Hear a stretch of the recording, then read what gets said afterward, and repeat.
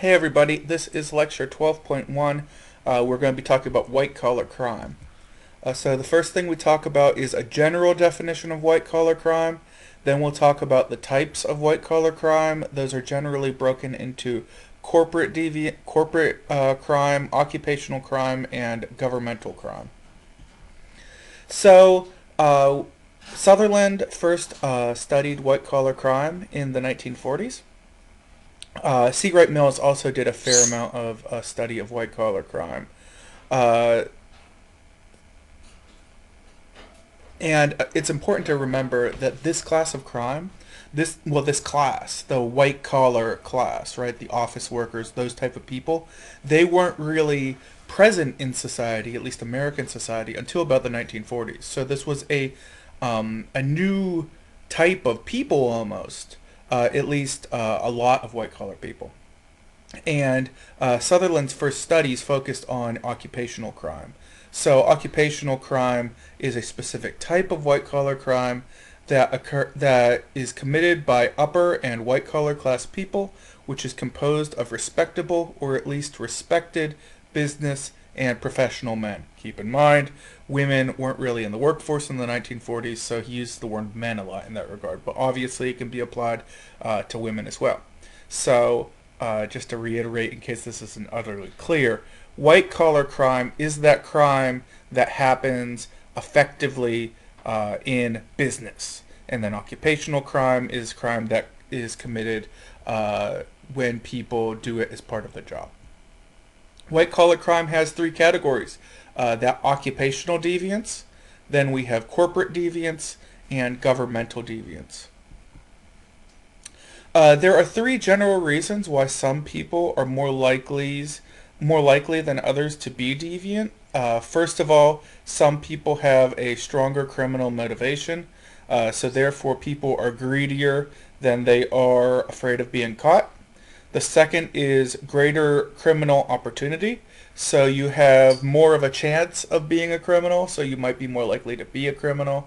So if you know nobody's watching you, but you sit in a room with a big pile of money every day, you might be more tempted than other people would be to take some of that money.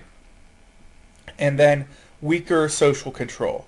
So there isn't law enforcement. If there are no police, some people may be more likely to break the law than others. And these are three reasons why anyone could be deviant. And within the world of white collar crime, these same things apply. So these are three reasons why someone might rob a bank. These are also three reasons why someone might steal money from their employer. But there are certain things that make white collar deviance and white collar crime unique. First is the use of power, influence, or respectability to minimize detection. The white collar criminal uses the appearance of being an upstanding individual to hide what they're doing. And I am sorry, I'm recording in a different room. If you hear like some weird beeping and clicking, that's because it's my parrot. Sorry about that. Second is rational execution to maximize profits. The white collar criminal is more able to control the ways that the crime goes down, right? They have more control over the situation. So somebody who works for a bank and decides to steal money via embezzling it has more control over the situation than someone who, say, robs a bank and goes in there with a gun and tries to get as much money as they can at one time. The third thing that makes white-collar deviance unique is a non-criminal self-image. The white-collar criminal often does not think of themselves as being a criminal. They think, well, I've been wronged by this company, so I need to take some money. I'm not a criminal, though. And that there is a certain advantage to that. The victim's unwitting cooperation. So, in white-collar crime, those who are victims of white-collar crime often go along with it. They might sign a form because someone tells them to sign a form, but when that form is signed, it results in a lot of money being stolen from them. That is the nature of white-collar crime. And then the biggest thing, quite frankly, is that society is relatively indifferent to white collar crime. White collar crime is something we just kind of go along with because it is perceived as being less dangerous than blue collar crime. So that's generally an overview of white collar crime. Now let's talk specifically about the types of white collar crime. First, corporate deviance. Corporate deviance is carried out for the benefit of a company or an individual, namely one of the leaders of that company. There are four major types of corporate deviance. There is deviance against employees, so that would be underpaying people or not paying health insurance when they need to. There's deviance against customers, so this would be something like price gouging, so charging people too much for the product and getting away with that. There's deviance against the government. This probably takes the form most frequently of not paying taxes. It might take the form of not following regulations. And along to go with that is deviance against the environment. This is like polluting a river and going against regulations and that sort of thing. In 2002 alone, and keep in mind that is relatively dated, in 2002 alone, corporate criminals were responsible for devaluing their companies by $53 billion and costing about 162,000 jobs. And those are corporate crimes, right? So when you devalue a company, you pay less in taxes. When you pay less in taxes, you you harm the economy, you harm the government. When you do those things, it often costs people employment. When you cost people employment, you take away their income. People get sick. People don't have health insurance. People die. These are real consequences. Some of the more famous people who committed acts of corporate deviance were Kenneth Lay and the Enron scandal, where they effectively stole a whole bunch of money and then drove the company out of business and then ran away. Arthur Andersen and Adelphia, the similar kind of situation. Martha Stewart, you know, fashion and home decor icon Martha Stewart, that Martha Stewart. She had insider information on stock that was about to be sold and bought, and she acted on that insider information. That doesn't sound like a big deal, but that's called insider trading. Insider trading is against the law because if it happens in mass, then that effectively will cause the stock market to crash. And then Bernie Madoff's massive Ponzi scheme that occurred in the mid 1990s. He took massive amounts of money from people's retirement account. He paid off some of those people, so it looked like it was an actual investment. But then when time came to cut and run, most people lost their money. Ponzi schemes are one of the more common types of corporate deviance. Corporate deviants are typically illegal. So here are some examples of corporate deviance. So moving corporate headquarters to avoid taxes. So if a company, there are a lot of companies that are based in Delaware specifically, even if they don't actually have headquarters in Delaware, they pay their taxes in Delaware because Delaware has very, let's say, forgiving tax laws, as in not very many tax laws. The Cayman Islands, it's a territory very close to the United States. People often move their corporations there, and when we say move a corporation, it's like basically a P.O. box. And those things aren't inherently against the law in many cases. So they're not necessarily illegal, but they are deviants, right? So they hurt society. They're not something we like people to do, but in many cases they're not against the law. Overpaying executives is another form of corporate deviance. The average executive, the average CEO, can make anywhere from 350 times to 500 times the average worker. That is, while a common practice, also somewhat deviant because we don't necessarily believe that the person in charge should make not $500 more, but 500 times as much money as the average worker.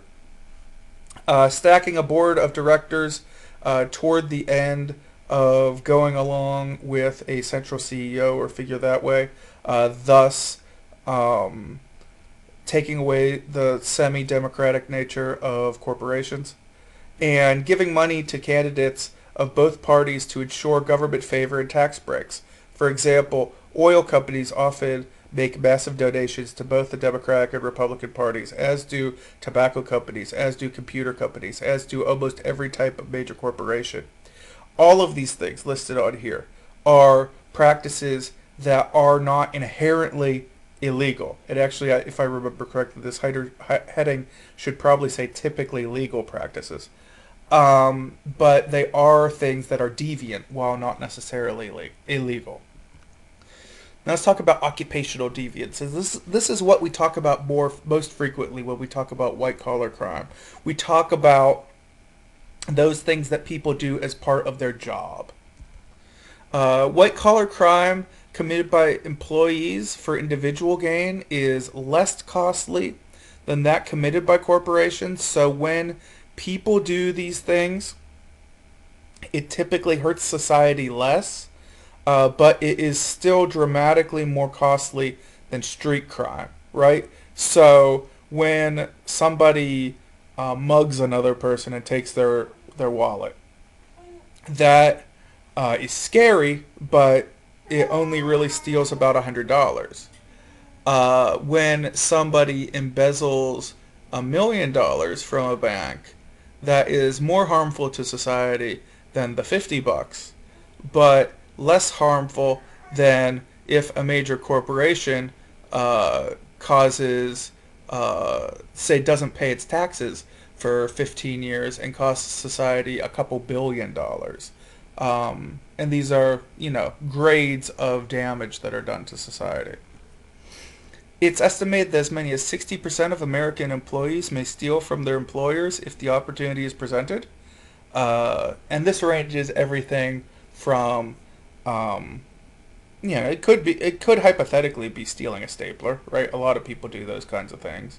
But more we're talking about taking money, embezzling money if the opportunity is present. And that is the definition. Embezzling is the stealing of money, and it costs the economy as much as $27.2 billion per year. That's nuts. Commercial banks lose 5 times as much to embezzlers as they do to armed bank robbers. Isn't that something? Isn't that a big deal? So that means that there are not only way more embezzlers than there are bank robbers, but it means they're getting away with a lot more. The average bank robber only gets away with about $5,000, right? The average embezzler gets away with at least $100,000. Financial fraud is also very prevalent. This includes tax evasions, so not paying your taxes. Includes security fraud, usually in the form of not paying for elements of those various securities. There are also deviants within specific professions. So these would be acts committed over the course of an individual's occupation, and it is sometimes expected of the person in their job, right? So it may be that an accountant is expected by their boss to cook the books, to not necessarily pay the taxes of the boss. Quite right. That would also qualify as deviance within professions.